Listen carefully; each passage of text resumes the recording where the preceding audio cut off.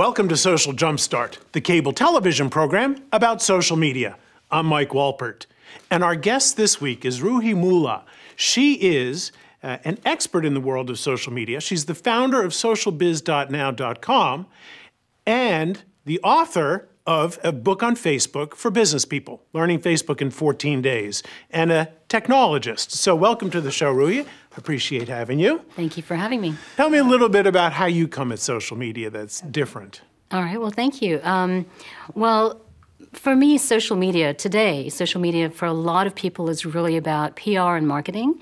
And my background in social media and why I came into social media really started out with the technology world.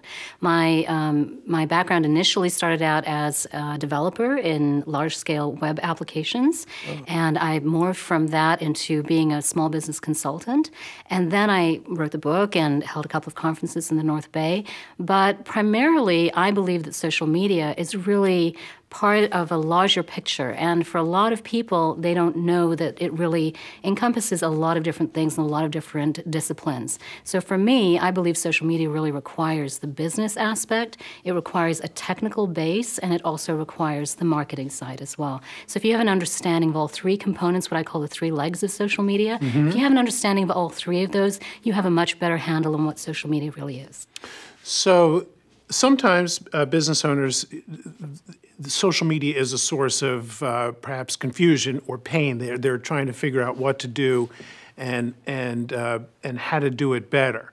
But what you're saying is the focus on your business is paramount and the marketing side is paramount. Then separate leg the technology and then the social interaction with people. Yeah, absolutely. So, one of the biggest challenges for small businesses is that they think social media is free, and it certainly is to an extent. A lot of the tools are free, for example, but if you don't have an understanding that in order to implement social media, you need to apply resources and you need to have a specific strategy, you need to have goals, you need to have a roadmap of where you're going to go. If you have an understanding of all those components, if you're not able to really understand your own business and recognize that there are technical issues as well in implementing those strategies and the tactics that follow, then it's much, much harder to actually really understand social media from a bigger perspective. And really, I think that's a large challenge for a lot of small businesses because they look at social media as, it's free, therefore it must be simple. It can be, initially it certainly can be, and I'm not trying to dissuade anyone, obviously, but I think that, having a better understanding of the time and the resources and where you need to go with social media, I think that is a much better way to approach the discipline of social media. So somebody watching the show today who's struggling a little bit, instead of jumping in and feeling they got to jump in and I'm not on Twitter and I got to be on here and here, they should start with figuring out where they want to go, what they want the results to be. What's the outcome from social media? Because the outcomes that people get from social media are varied. Absolutely, very different, and it really depends on who you are as a business. For a lot of small businesses that haven't perhaps jumped in yet, perhaps they have a website or they may have thought about a Facebook page, they may even have signed up for a Twitter account, but they're not quite sure what to do. The difficulty really is because they haven't really defined what it is that they want to achieve first. And my recommendation is there's what I call a 10-point strategy. Really, the first step is really to do an audit or an inventory of what you have currently and really focus on what you have and then decide based on what you have in terms of that inventory, if you have a Facebook page or a website, does that website work for what you want? Does it drive enough traffic? Are you converting any people into customers? Does the Facebook page have any engagement? Is it, it's not just a matter of getting people to like the page. In fact, 98% of people on Facebook, once they've liked a page, don't return to that page.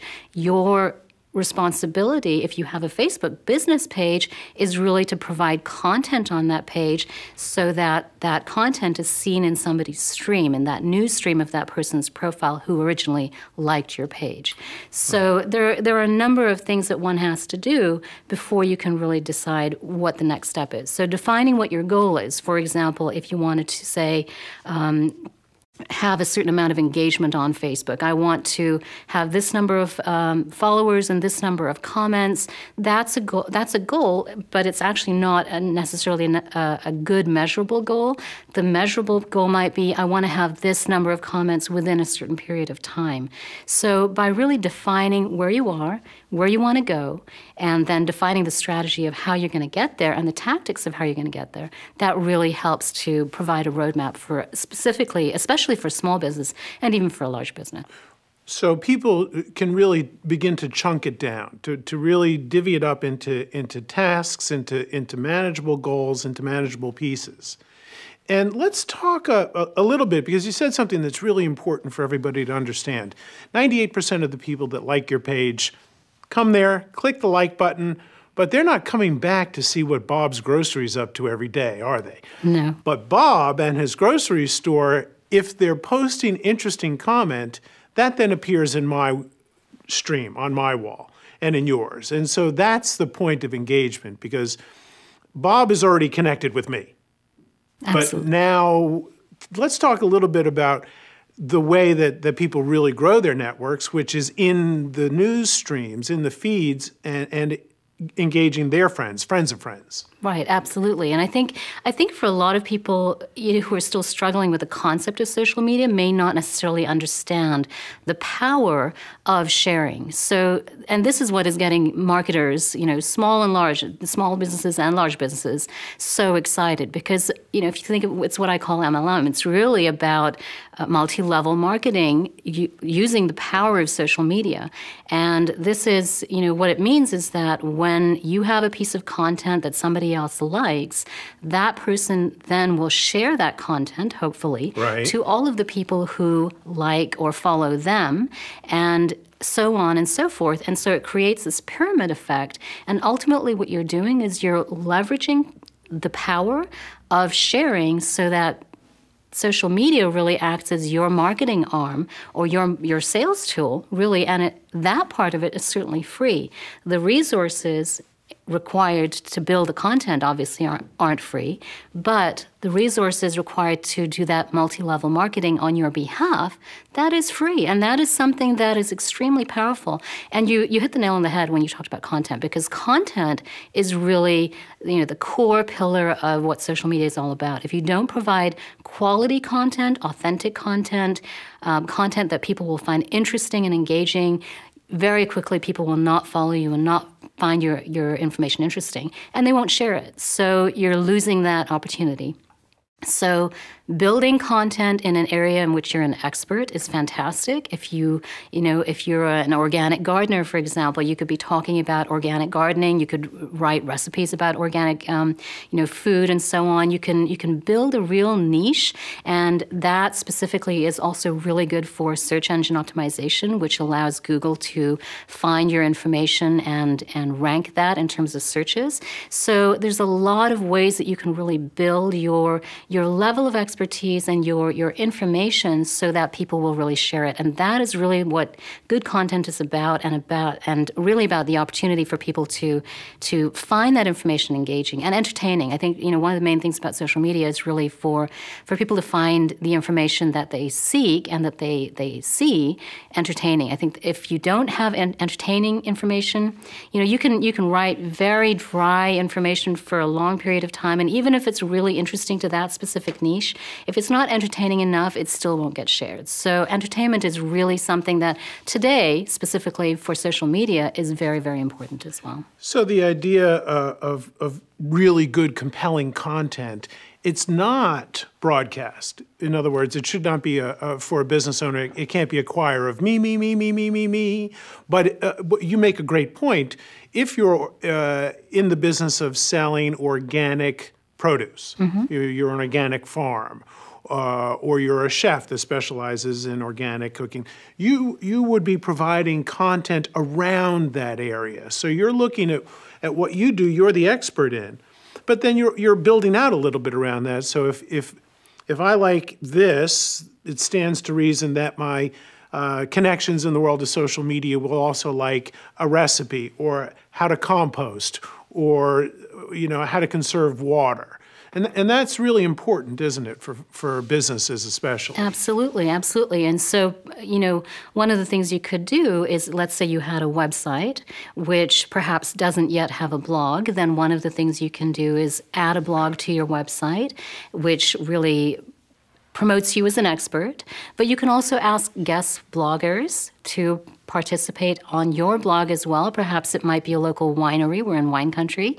So it might be a local winery that, recommends wine pairings for the recipes that you've put together in terms of organic food. So, you think a little bit outside the box, partner with other people and really share information. When you're sharing and linking and partnering and having a conversation, engaging in conversations, people find that much more interesting and are much more likely to share that information. And again, you get that opportunity to market, not only to your target market, but to the target markets of the people that you partner with. And you're really building up other people. And, social media really does have that social component. You really need to understand that you are very much dealing with other people. This isn't, what we used to call interruption marketing. Right. It really is about, engaging with people and really bringing people in and learning about what they're doing. It's a very different way of doing business from the way that we used to do business. How comfortable should people be about maybe exposing more than they think they might? A little behind the scenes look is okay, not recommended. How do you feel about how intimate people should be with their followers? Yeah, I think people should be really authentic. I think and I think they should be true to themselves as well. That question comes to me a lot. Is how much should I really share? And one of the biggest challenges I think in social media is that you're really letting go to some extent. Right. You're taking a risk. You are certainly exposing your brand where perhaps in the past, especially for larger companies that had a very controlled experience around their brand, for smaller businesses, actually, I think it's a lot easier because we're, as a small business, people used to come in the door or, you have those one-to-one relationships and you have that personal, relationship with your client or your customers. So it's actually, I think, a little bit easier for a small business to really, embrace the social aspect of social media. I think for large businesses where you have a very controlled brand, there are lots and lots of examples where, these kinds of things have blown up in an uncontrolled way. Mm-hmm. Domino's Pizza is an example. United Airlines is another example. All kinds of ways that businesses have struggled around the challenges of letting go. But, I think that for a lot of businesses, if they can really concentrate on really being authentic and really understanding who they are and being true to their own voice, I think that will carry them a long way. And having certainly contingency plans and mitigation plans in place if things start to go in a way that you didn't plan for. So, making sure that you have some sort of plan in place that if the conversation starts to go in a direction that you didn't expect or don't want, then making sure that you have some kind of, way that you can step into that conversation and direct it. That's a very important component of social media. Right. Because this is real and authentic, not everybody's going to be happy in the conversation. People make mistakes. And so you can't really undo a mistake, but you can have the opportunity to redo what happened or at least address it and deal with it. I think we've seen enough times that nothing is the wrong answer. Right. If something goes sideways, silence is the disastrous answer. Yeah, there's a great example, actually, can I talk about a company that's... Sure. There's a great example today online. You can go and look. It's on Facebook, and it's Goldman Sachs has a Facebook page that is completely uncontrolled, and it is rife with all kinds of opinions. Very, some not so good, a few that are good. Most of them are not very good. Right. About a very large company. Now, perhaps they don't care about their Facebook profile, but in my opinion, if you have a presence if you don't have a presence, then you're not even engaging in that opportunity. Right. If you have a presence and it's uncontrolled, like the one with Goldman Sachs, that is a place where a community has formed, and there are opinions being created and conversations happening, and you're not even participating. It's a completely missed opportunity to actually change people's minds. Not only are there questions on that Facebook page about Goldman Sachs, and their company, but there are other questions, about how do I become an intern for Goldman Sachs? There are many lost opportunities. Right. So if you don't engage, whether you're a small business or a large business, Coca-Cola is another great example. When Coca-Cola first started, on Facebook, it was actually started by two guys out of LA. Right. And, Coca-Cola eventually noticed the site. Facebook actually contacted them and told them about the site. They had, thousands of followers already. And rather than, dumping those followers and letting go of these two really, fans of Coca-Cola, they engaged with them and actually brought them on board and brought them into the fold of their marketing strategy. That is a much more sensible way to go. Those conversations are going to happen around your brand, whether you like it or not. And so you need to participate and you need to make sure that you are, engaging with that community and with those conversations. Otherwise, it's a lost opportunity. Right. So there's essentially a fire going on the Goldman Sachs Facebook page, completely we use the word controlled, but also moderated or engaged in. If somebody was there actually answering some of this stuff would cool what was going down. And it's just a shame. It's like they opened the doors and then never came back. I don't know if they even opened the doors. They may not have been the ones to actually establish a Facebook page.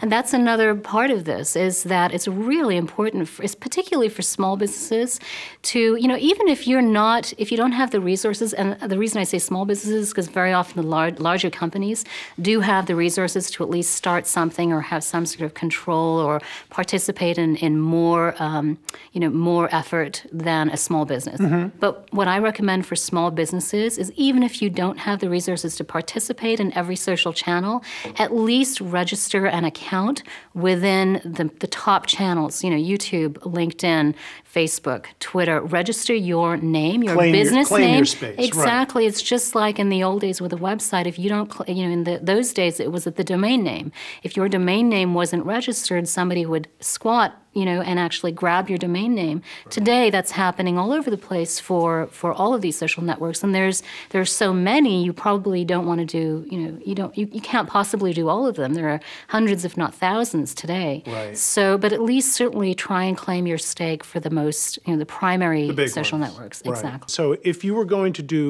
a business was going to do, had only the resources to do one thing, two things, Facebook.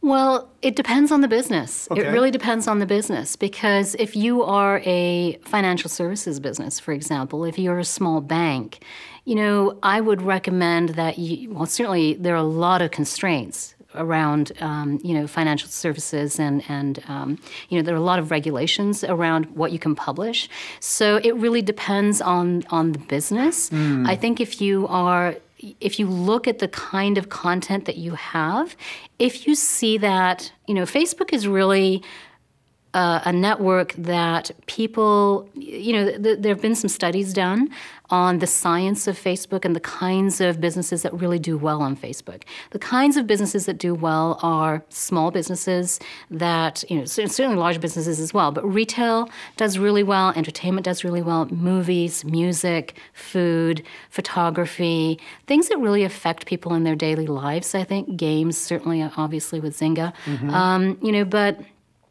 so if you're a banker or a realtor, you have to really think about your strategy on Facebook. It's a different kind of approach a little bit, because you're providing information in a different way.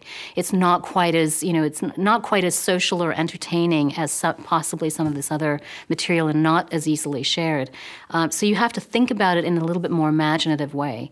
So my recommendation would be always, if you have a website, certainly make sure that website is up to date and current. Establish a blog as part of that, that effort. But also look at Facebook. Perhaps if you are, if you're a, let's go back to our organic farmer, for example. Supposing, you were creating recipes, you could do videos and have a YouTube channel. Those videos could be shared on Facebook. Yes, that makes sense to have Facebook and a YouTube channel, perhaps less on Twitter. Though Twitter can be integrated, so integration is another big component. Right. Integration and syndication really is, some of the things that need to be thought of when you're building that social media strategy.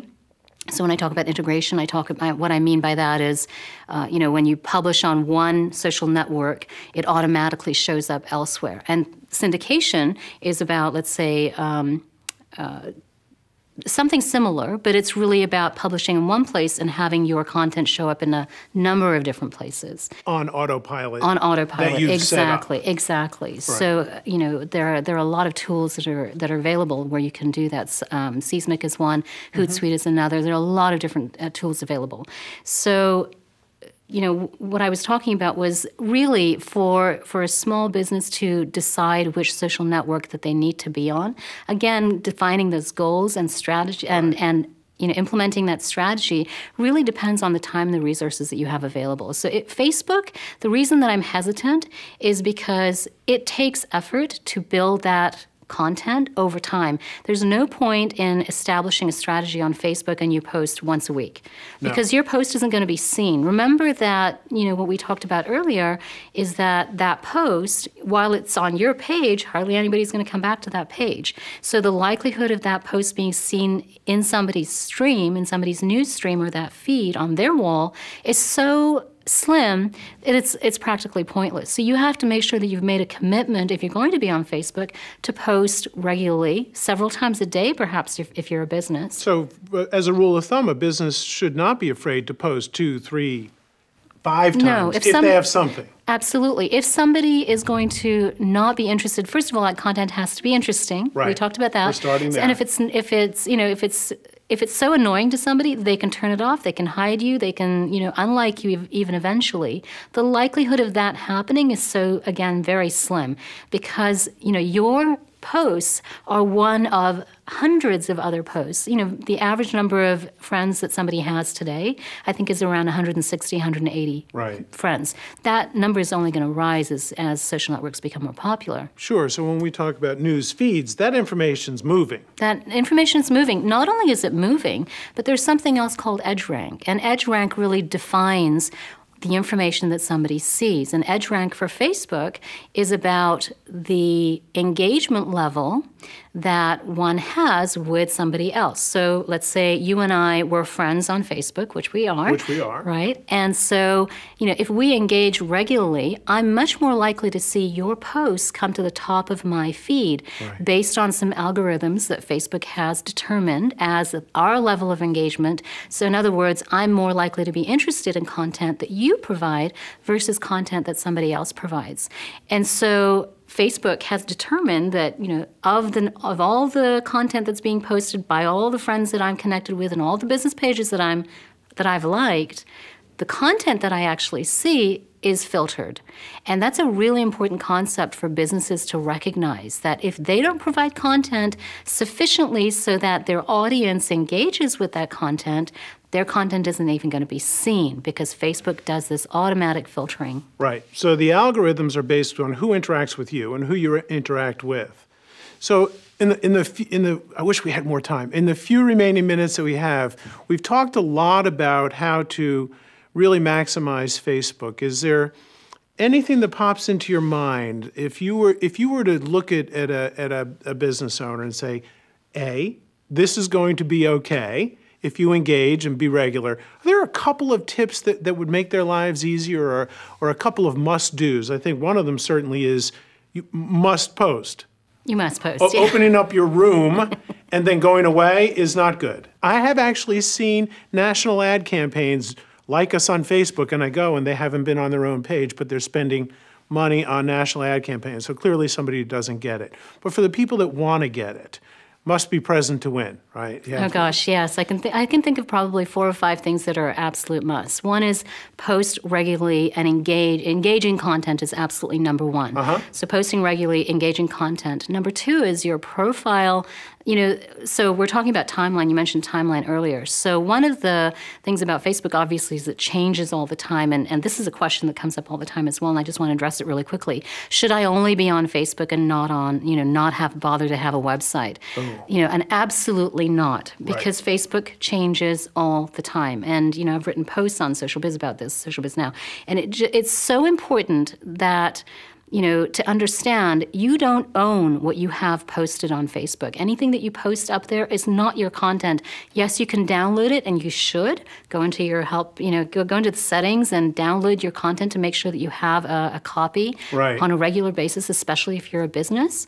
But it's really important to recognize that your website is really where you can build your brand and, create that presence and control, the content.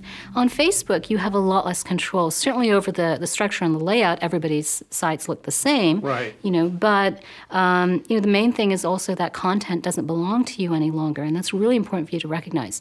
So, and of course, the change. So with Timeline itself, this blend is happening between a personal profile and a business profile on Facebook. Facebook is really moving towards really embracing business as part of its overall strategy.